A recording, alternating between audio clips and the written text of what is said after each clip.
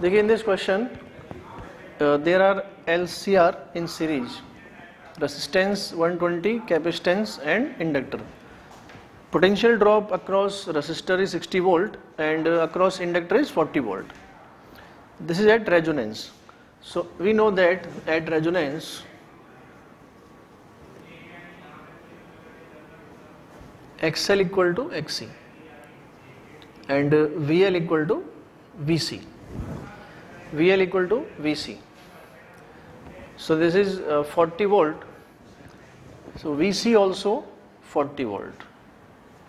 This is also 40 volt. Current in this condition I equals to 60 by 120 because the impedance is equal to resistance. At resonance it is 1 by 2. Now the question is, if frequency changed and the current lag behind by 45 degree with the voltage,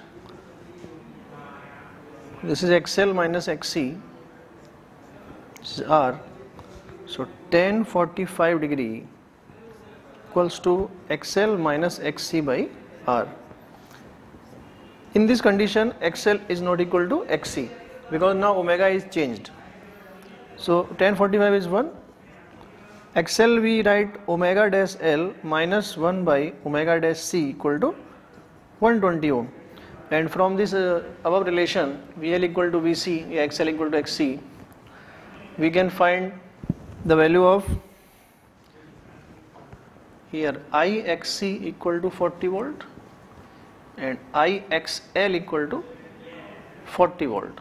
So we can get the value of L and C, and by putting here we can find the value of omega dash. Omega dash comes out 8 into 10 to the power 5 radian per second. This is the answer.